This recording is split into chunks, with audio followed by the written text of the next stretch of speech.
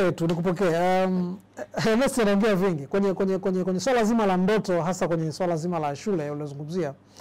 Ni kweli kabisa, ni changamoto, na changamoto hii tunaitengeneza sana wenyewe. Tunaitengeneza wenyewe kwa sababu kwanza hatujajua tunachokitaka. Mimi nakwenda sana kwenye kutambua tunachokitaka. Kama umetambua unataka shule na unataka kwenda kusoma nje, ni vitu gani unatakiwa kuvifanya? Ni watu gani unatakiwa kushirikiana nao? Na ni kwa wakati gani unatakiwa kufanya kitu sahihi?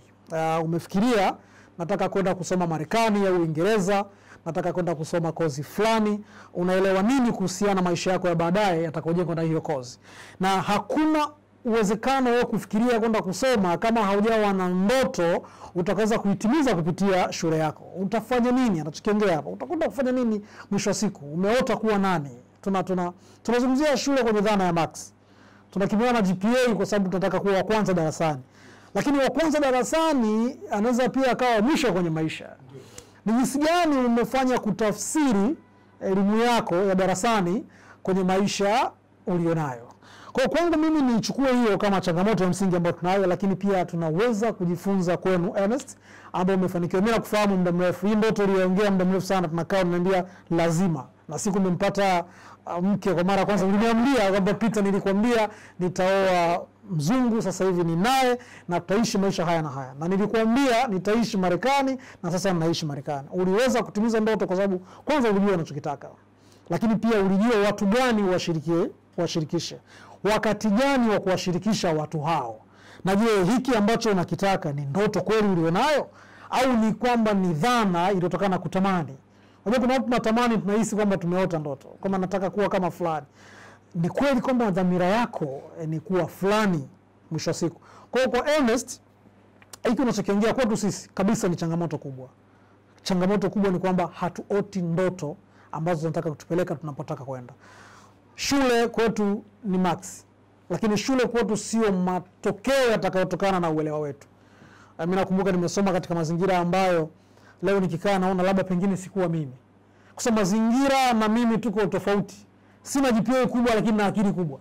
Kwani nimekaa na watu kama nyie, nimejifunza kutoka kwenu, nimekaa na watu kama kina Pius, leo nakaa na watu wa IT, nakaa na watu tofauti, najifunza vitu kila ukicheka. Na ndoto nilizonazo nazitimiza kutoka kwako. Kaka, nilisoma pia kama force kutoka kwenu.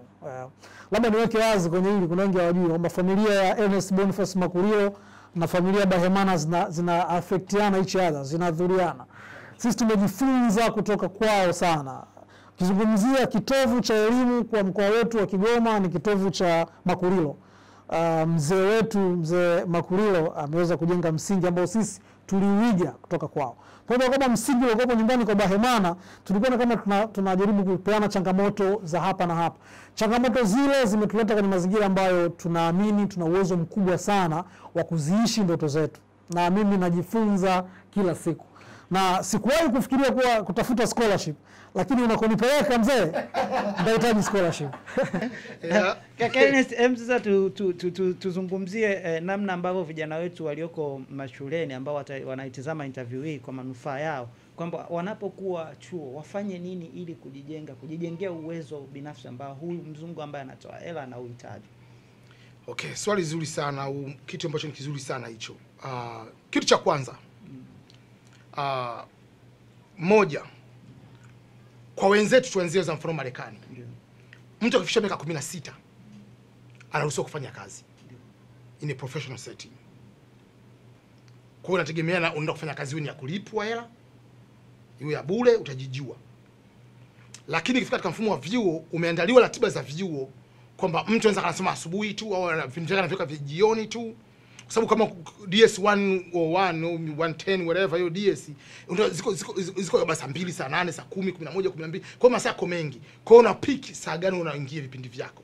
Kwa hiyo inakusaidia mtu anaweza anakaa vipindi vyake basi saa 11 mpaka jioni anakwenda kufanya kazi. Sasa mfumo kule unaruhusu maisha, yani mtu kuwa mwanafunzi na kufanya kazi. Lakini huku vile vile kuna changamoto, lakini kuna vitu vingi tunaweza tukavifanya. Ndio. Kwa mfano tuchukulie, kitu cha kwanza, lazima mwanafunzi unapokuwa chuo kikuu, kuachilia kusoma na kupiga GPA yako, lazima uwe una volunteer outside of the campus. Find something, do something for free. Huwezi kufanikiwa katika hii level bila kuinvest a lot of hours for free to perfect your craft. Hicho kitu hakipo. Cristiano Ronaldo anapiga ile mashuti zile free kick. Unazana anapiga kila siku jioni anapiga free kick zaidi ya 100 kama mazoezi. Kwa you have to do something for free first to perfect one shot. Hicho kitu cha kwanza. Sasa katika kufanya kitu cha mle pale unafanyaje? Wewe ni mwalimu. Tuseme kwamba uko hapo UD. Unashindwa kwenda kutafuta shule jirani na Ubungo once per week. Hata mfundishi kwenda kuongea na wanafunzi wa shule ya msingi. Bwana someni, mimi nilikuwa katika mazingira yenu. Umeshindwa kwenda kuongea na wanafunzi wa form 4. Bwana mimi nilipata A ya hesabu. A ya hesabu unaipataje? Changamoto zipi unazokutana nazo? Unaona? Kuna msemo mmoja utapita na ufahamu ambao nilizungumza kwamba you don't need to be Steve Jobs or Oprah Winfrey to inspire people. You are inspiration to others in so many ways because you are God's masterpiece. I wrote it somewhere. Yeah. Huhitaji kuwa superstar wa ajabu. Wewe umeweza uko chuo kikuu. Umeshakwenda mkoani kwenu kuongea na wanafunzi, kuongea na vijana. Those are free stuff. Just 1 hour in a week. Unaambia kama huna saa moja kwa wiki, unaenda kuongea na watoto. Wanafunzi wa sekondari wanahitaji mtu kuona. Kwa sababu nataka chuo kikuu nikasema sheria. Wewe umesoma sheria. Je, unaipenda? Changamoto ni zipi? Umeenda kukutana na watu ambao wanataka kusoma sheria. Leo hii mimi ningekuwa mfano bado niko shuleni, anataka mtu anasema sheria kuja kukuambia, ungesema okay.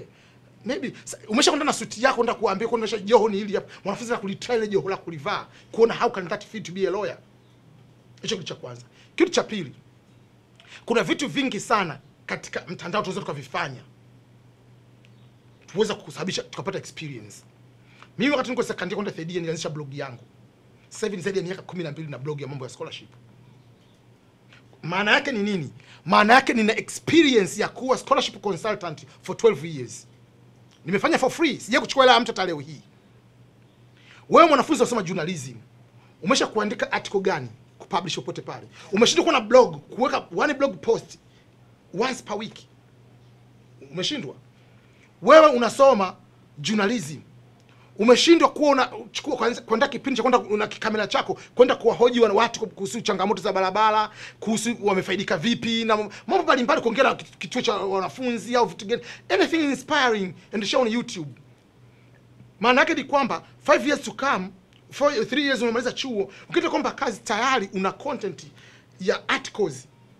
Umesoma political science, umeshindwa kuandika articles za democracy, za mambo ya participation, umuhimu wa kupiga kura kwa shawishi watu. Leo ukienda kuomba kazi sehemu, you have a proof. Mimi nikiomba kazi Marekani sehemu, nisema kwamba nataka kuomba chuo kikuu kwa international scholarship advisor. Nina experience ya 12 years for free ya kuzindua scholarship. Lakini nimetunga vitabu viwili ambavyo hata mtu asiponunua hata asiposoma, but I have a proof. Nimeandika vitabu viwili vya scholarship for free. So you need to do something for free even if you don't get anything. Aya, wewe unasoma IT. Unasoma computer. Umeshindwa kwenda kwa natoa videos ndogo ndogo za kufundisha watu, bwana unataka kufanya Photoshop, unataka kufanya hivi na hivi na zile design. Put hiyo hapo. Na ndio maana ukiangalia wazungu na wanatushindia hapo. Mtu anajua kumenya ndizi tu.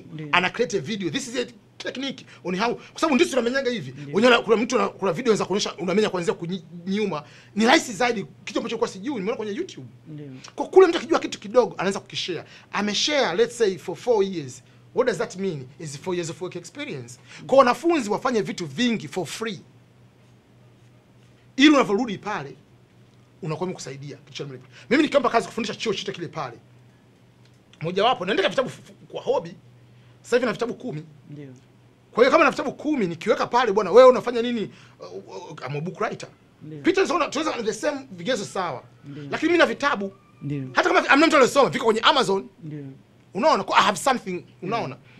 Sio unakuja kusema hobby yangu ni kuangalia TV. Really? Kuangalia TV ni hobby yako. Mako ni mvivu. Tuanzie hapo. Hata kama ni hobby yako weka pembeni.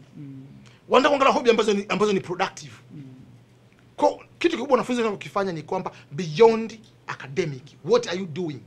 Chuo kikuu kila kuna Human Rights Association, kuna Environment Association. Mmeshaenda kwenda kukusanya kama karatasi. Umeshakuanzisha njio kadogo. Yaani kwamba hata movement just kwamba tunafanya kitu cha pale.